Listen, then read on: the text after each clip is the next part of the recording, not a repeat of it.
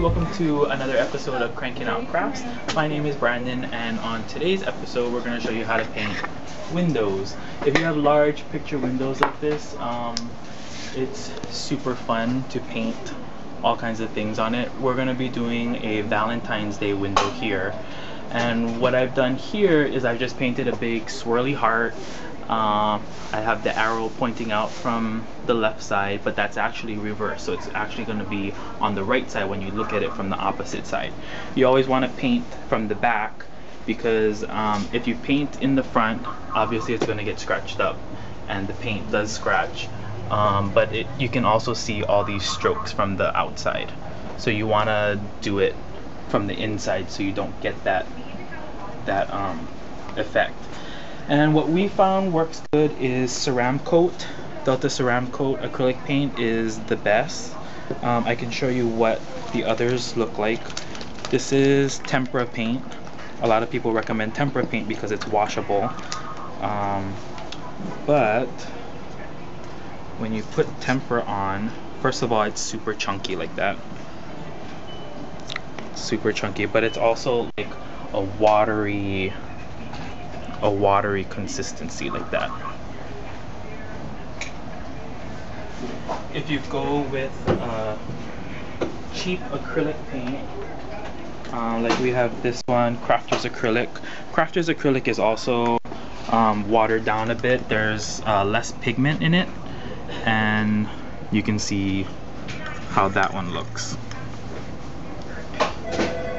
It's really runny, and you can't really see through that.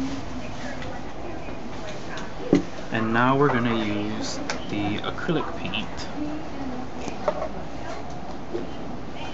This is Delta Ceramcoat.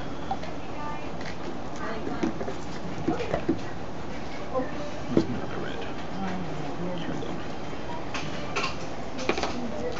And this one, you can see, is really thick. And it's not so clear too, and you can see how dark that is. So we like this paint. When you do paint windows though, you're going to want to do 2 coats. Once this coat is completely dry, go ahead and do a second coat. This is 1 coat here that I've done here, and you're going to want to put a second coat to cover up all your brush strokes, because if you look at the design from the outside, you'll still be able to see all these streaks. So you want to cover all of that up. And also when you paint windows, you have to do it in layers. So if you're going to want to do, like, if you look at that arrow up here, I actually wanted the arrow to look like this, where the darker red is on top of the red.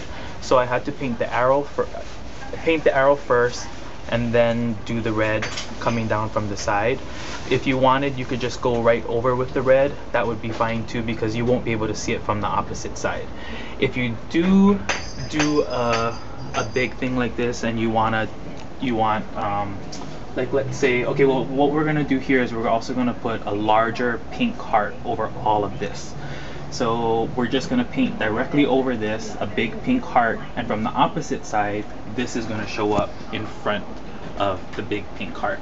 If you do want to cut, you can use a razor blade, and you can actually cut out your paint where you want a second layer. So we can come over here, and all you do is just take a razor blade, and you can just scratch off your paint. You can also use the razor blade to clean up your edges. Like all over here, you can see brush strokes. Over here, there's a really thin brush stroke. You can just use that to clean up the edge. That way all of your edges are clean and crisp. Okay, that's it. Thank you.